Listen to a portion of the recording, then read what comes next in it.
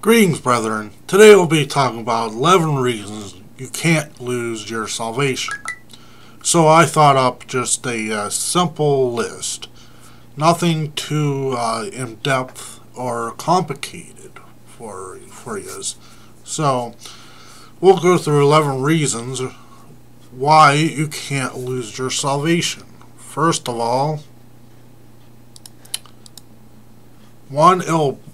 God will break his promise of promising eternal life. John 11:25-26, when Jesus said unto her, I am the resurrection and the life. He that believeth in me, though he were dead, yet shall he live. And whoever liveth and believeth in me shall never die. Believest thou this? And again in 1 John chapter 5 verses 10 and 13, it says, He that believeth on the Son of God hath the witness in himself. He that believeth not God hath made him a liar, because he believeth not the record that God gave of his Son. And this is the record that God hath given to us. And this is the record that God hath given to us eternal life, and this life is in his Son, that he that hath the Son hath life, and he that hath not the Son of God hath not life. These things are written unto you, that you believe on the name of the Son of God, that you may know that ye have eternal life, that ye may believe on the name of the Son of God. So, to lose your salvation, God would have to break his promise of promising you eternal life. 2. Jesus said, you shall not perish. John 3:16, for God so loved the world that he gave his only begotten Son, that whosoever believeth in him should not perish, but have everlasting life. Matthew 18:14, even so it is not the will of your Father which is in heaven, that one of these little ones should perish. The little ones, the children that came to Jesus, his little ones, the sheep. So if you lost your salvation, it would make these statements a lie. Jesus would be a liar. To lose your salvation would mean that you shall perish, instead of Jesus saying that you shall not perish. Also, he said, you shall never perish. So, if you lost your salvation, Jesus would have to lie that you shall perish.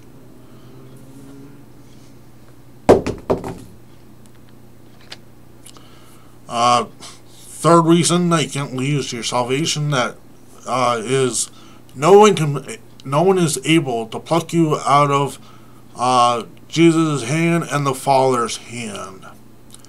No one.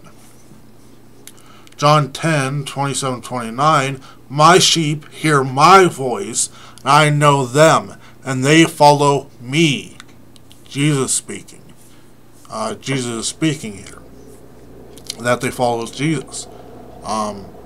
Jesus' sheep hear Jesus' voice, and Jesus knows them, and the sheep follow Jesus. So to reread this, my sheep hear my voice, and I know them, and they follow me, and I give unto them eternal life, and they shall never perish, neither shall any man pluck them out of my hand. My Father which gave them me is greater than all, and no man is able to pluck them out of my Father's hand. But people argue, well, can you hop out of his hand?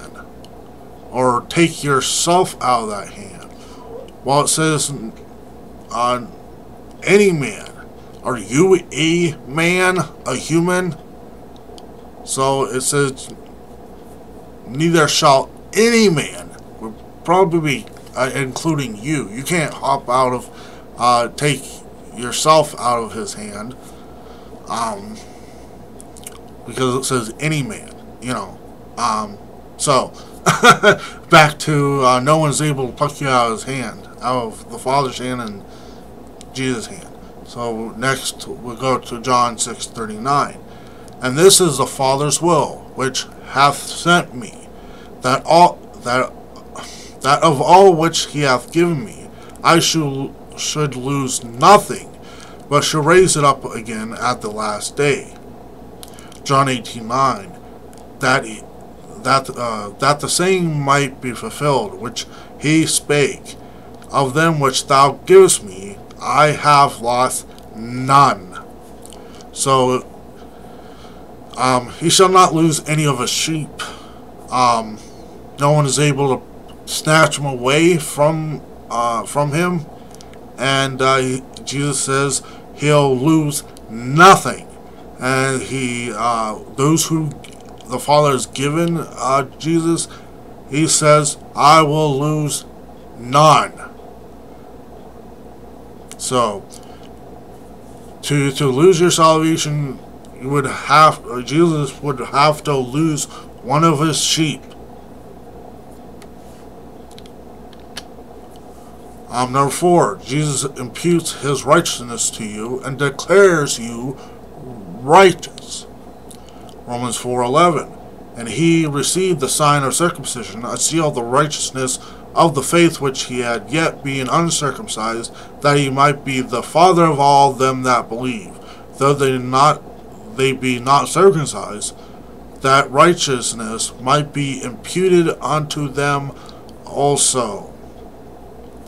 2 Corinthians 5:21. For he hath made him to be sin for us, who knew no sin, that we might be made the righteousness of God in him. So to lose your salvation, you would have to make Jesus unimpute his righteousness to you, and you would have to make God undeclare you righteous. God has adopted you as children of God. Romans 8:15-16. For ye have not received the spirit of bondage again to fear, but ye have received the spirit of adoption, whereby we cry, Abba, Father. The Spirit itself beareth witness with our spirit that we are the children of God. Galatians chapter 4, verses 5-7. To redeem them that were under the law, that we might receive the adoption of sons. And because ye are sons, God hath sent forth the Spirit of his Son into your hearts, crying, Abba, Father. Wherefore thou art no more a servant, but a son, and if a son, then an heir of God through Christ. So, to lose your salvation, I mean, God has adopted you as children of God, and heirs according to his promise, to the promises of God. And to lose your salvation, he would have to disown you. That's the way I would have to put it. Other people make the argument that God would have to unadopt you, but I don't know if that would make any sense. So God would have to disown you if you were to lose your salvation. God has regenerated you. The sixth reason why you can't lose your salvation, God has regenerated you and sealed you.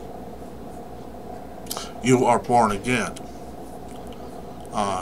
Titus 3, verses 5-7. Not by works of righteousness which we have done, but according to his mercy he hath saved us, by the washing of regeneration and renewing of the Holy Ghost, which he shed on us abundantly through Jesus Christ our Savior, that being justified by his grace, we should be made heirs according to the hope of eternal life. Ephesians. Stop right there.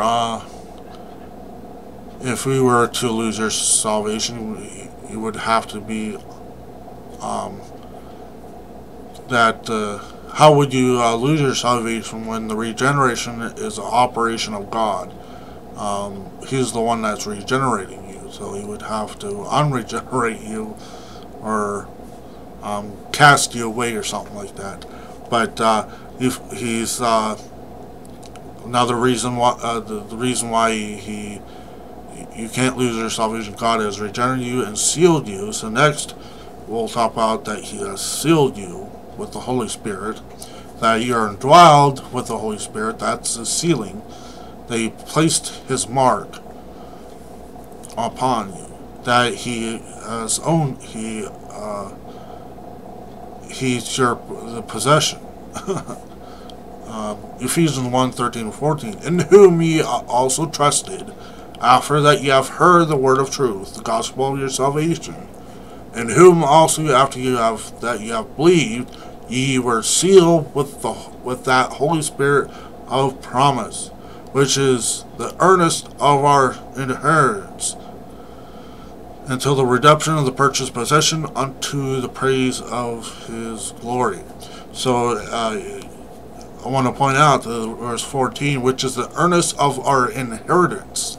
So being earnest is something like a promise. So the Holy Spirit is like a down payment, a promise to a down payment, marking you that you're the children of God, and he will until the redemption of the purchased possession, his purchased possession, which is you. He purchased the church with his blood, and he raised you unto the praise of his glory. So Ephesians 4:30, and grieve not the Holy Spirit of God, whereby ye were sealed unto the day of redemption. So until that day, the day of redemption. So it's not yet. The day of redemption is not yet. So if you were to lose your salvation, you would have to make God unseal you. I don't know if you can break that seal, but it would make a lie that you weren't sealed or marked as a purchased possession until that day of redemption. So, sixth reason is that God has regenerated you and sealed you. It would mean that he would have to do something to unregenerate you and unseal you. Seventh reason is Jesus' blood is sufficient to atone for everyone's sins, and sufficient to atone everyone's sins for all time. 1 John chapter 2 verses 1-2, my little children, these things I write unto you, that ye sin not. And if any man sin, we have an advocate with the Father, Jesus Christ the righteous. And he is the propitiation for our sins, and not for our sins only, but also for the sins of the whole world. So he is the propitiation in his blood, and it's propitiation for the whole world, for everyone's sins. Hebrews 8:6. But now hath he obtained a more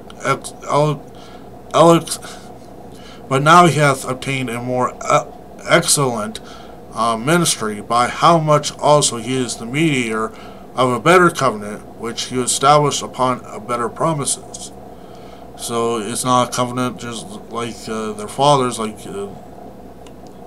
covenant according that was given to Moses. Is built on a better priesthood.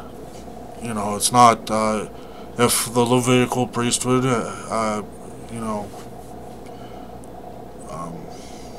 was perfectly, there wasn't any need for another priesthood, a better priesthood made after the order of Melchizedek. And he's the mediator of that covenant, which is a better covenant, subject to better promises, and a better sacrifice. Hebrews 10, verses 10 to 14. By the which will we are sanctified through the offering of the body of Jesus Christ once for all. And every priest standeth daily ministering and offering oftentimes the same sacrifice, which can never take away sins. So you say that once he we are all sanctified through the offering of the body of Jesus Christ, and we are sanctified of everyone once for all. And it's a better ones that the priest in the old covenant was ministering daily, which could never take away sin, but this sacrifice could take away sins. The sacrifice of the body of Jesus Christ. So we continue here in verse 12. But this man, after he had offered one sacrifice for sins forever, sat down in the right hand of God, from henceforth expecting till his enemies be made his footstool. For by one offering he hath perfected us, not only just perfected us, but forever them that are sanctified. So to lose our salvation, you would have to say Jesus Christ's blood was not sufficient to atone for the whole world's sins, and it was not sufficient enough to atone for everyone's sins for all of history. So, number 8, the 8th reason you can't lose your salvation: there's no condemnation for the believer. John 3:18, he that believeth on him is not condemned, but he that believeth not is condemned already, because he hath not believed in the name of the only begotten Son of God. Romans 8:1,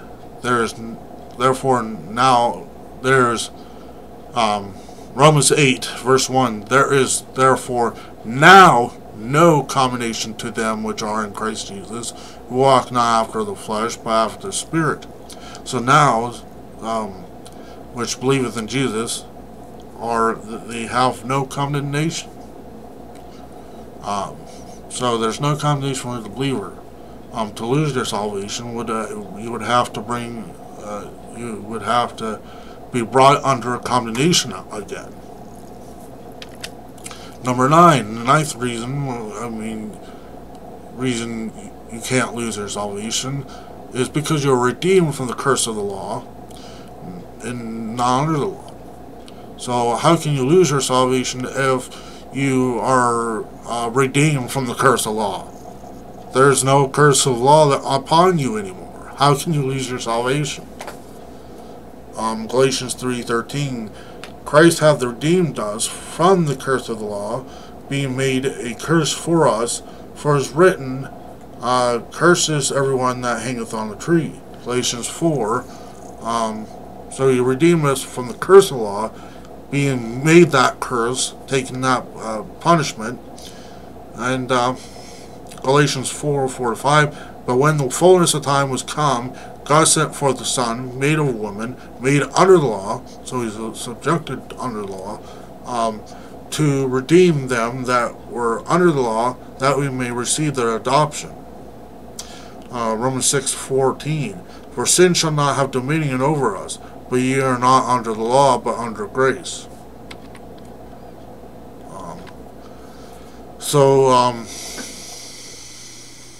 To lose your salvation, you would have to not be unredeemed from the curse of law. You would have to be brought back under that curse and judgment.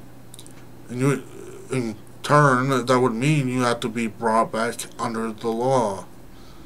To be brought back under the law would be be brought back under the judgment and punishment. 10th reason why you can't lose your salvation is because eternal life is a gift. Ephesians 2, verses 8 to 9. For by grace ye are saved through faith, and not of yourselves. So it's not of yourselves that you're saved. It's by grace through faith. It is the gift of God, not of works, lest any man should boast. So it's the gift of God. Romans 6:23. For the wages of the sin is death, but the gift of God is eternal life through Jesus Christ our Lord.